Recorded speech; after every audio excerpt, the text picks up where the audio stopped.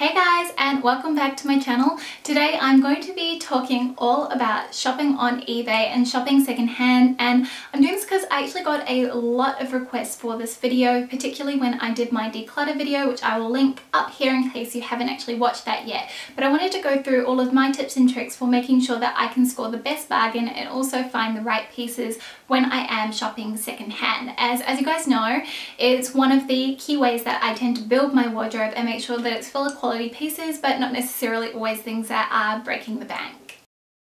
So my first tip is to know what you are looking for. If you go out trying to find just anything willy-nilly, you're really not going to have quite as much luck. So whether that's a black leather skirt or if it's more particular like a specific piece from a designer, know exactly what it is that you want to find before you start looking, because otherwise you're going to get overwhelmed and you're going to end up going, oh, that looks really nice, why don't I bid on that? It's only $15, and next thing you know you're in an eBay black hole and you bought all these things that you don't actually love. So for example, I typically am looking for archival pieces from some of my favorite designers, which include Lover, Karen Walker. I also occasionally look for pieces from Isabel Marant and also Zimmermann.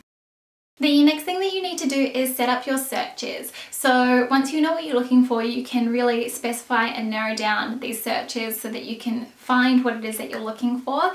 And one thing I will say is that you do need to be quite patient. For me, some of the things that I've been looking for have taken me years. For example, I recently finally found a dress I have been looking for about the last 7 years, and actually managed to get it for a really good price. So I was really thrilled. It's brand new with tags, which I was also very fortunate to stumble across. You don't always get that online, but yeah, as long as you kind of save your searches, you'll eventually find things, and you have to be persistent. So I have the eBay app on my phone, and I will go through and I will check my saved searches every couple of days just to see whether the item that I'm looking for has popped up. The more specific that you can be with your searches, the better your chances are of actually finding the item that you are looking for.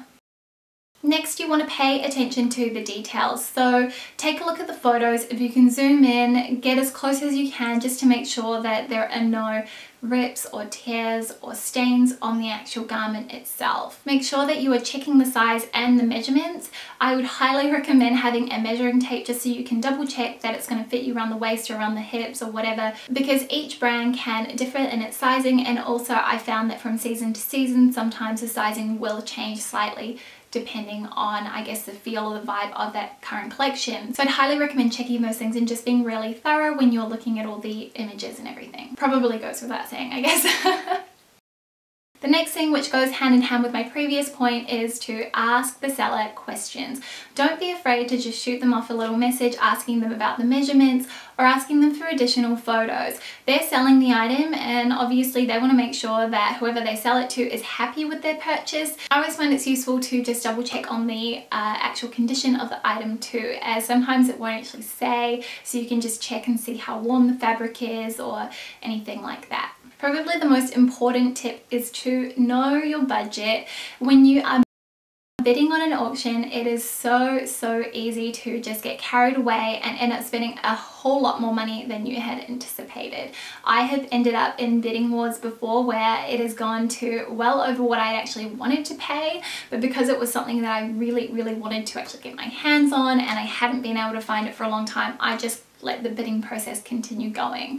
And that's particularly true when you're using Trade Me in New Zealand, because the auction will auto extend for 2 minutes, I think, if someone bids in the last couple minutes. I can't remember the exact rules, but it's ridiculous and you can really end up in this fierce bidding war.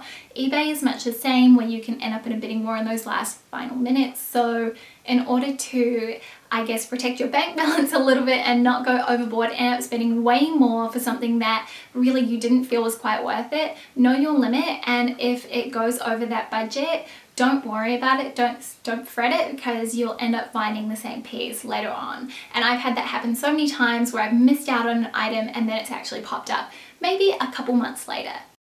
Now when it comes to bidding, I have a secret tool that I use. I use BidNip, and this is probably my best kept secret.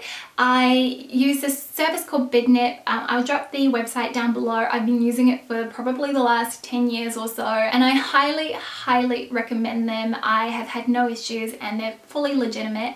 but essentially what it does is it bids for you in the last final however many seconds before the auction ends. So you can decide that you are willing to spend maybe say $70 on a particular item, and you go on to Bidnip and you add in that is your complete upper limit, and then you also add in how many seconds before the auction ends that you want it to bid for you, and it will go through that bidding process. And this is how I have won so many of the items that I've been after, because first of all, I'm not continuously looking at my phone trying to make sure that I'm bidding in those final few seconds. It's automatic. And also I'm not going over my budget and spending more just because I've been outbid. And it's also been great for me when I've had auctions that end in the middle of the night, maybe from an international seller, which has meant that I haven't missed out on an item that I want. So yeah, that's just really one of those things that I've used a lot. And as I said, all the details for it will be in the description box down below.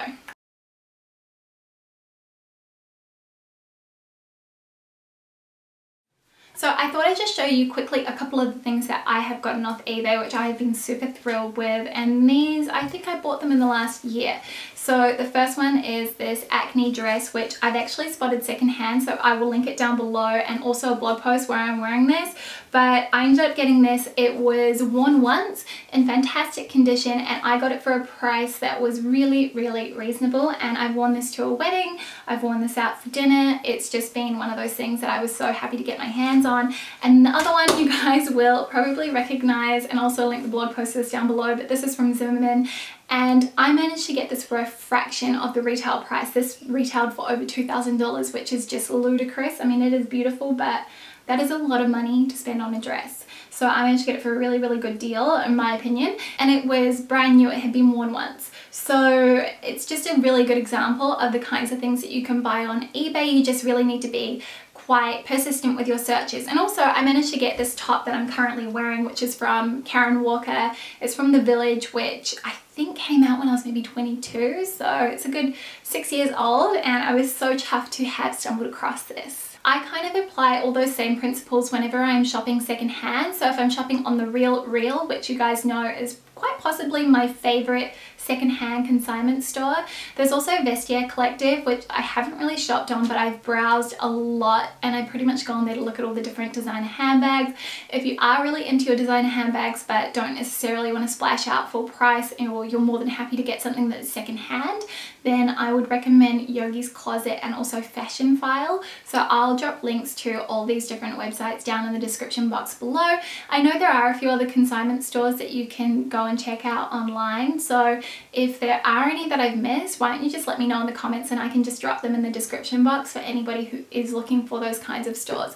But essentially you really want to just make sure that you're zooming in, the description matches, and that the measurements that are listed are ones that are going to fit your body, because everything is different. And one of the things that I do really like about shopping secondhand on a consignment store is that you actually can return the item, whereas when you're buying something on eBay, you buy it and then it's yours, and you can't really return it unless there is some serious flaw with it, or the seller has deceived you with their description. So yeah, just keep that in mind, be really careful, and make sure that you really, really want to take home the piece that you are bidding on. So those are all of my tips for shopping on eBay. I hope you guys have found this useful. I mean, I know a lot of this is common sense, but that is typically how I tend to find things. As I said, you really, really do need to be patient. It can take a long time to find something you're looking for. So that is how I shop on eBay, and also how I shop secondhand. I hope you guys have found this useful. I do realize that a lot of the tips that I mentioned are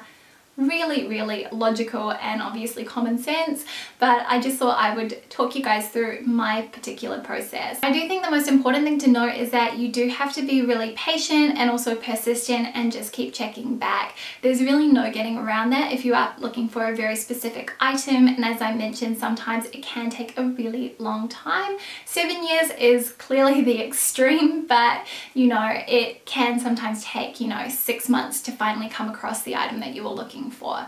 Anyway, I hope you guys enjoyed this video. Don't forget to give it a thumbs up if you did, and subscribe if you're new and you want to see more fashion related videos from me.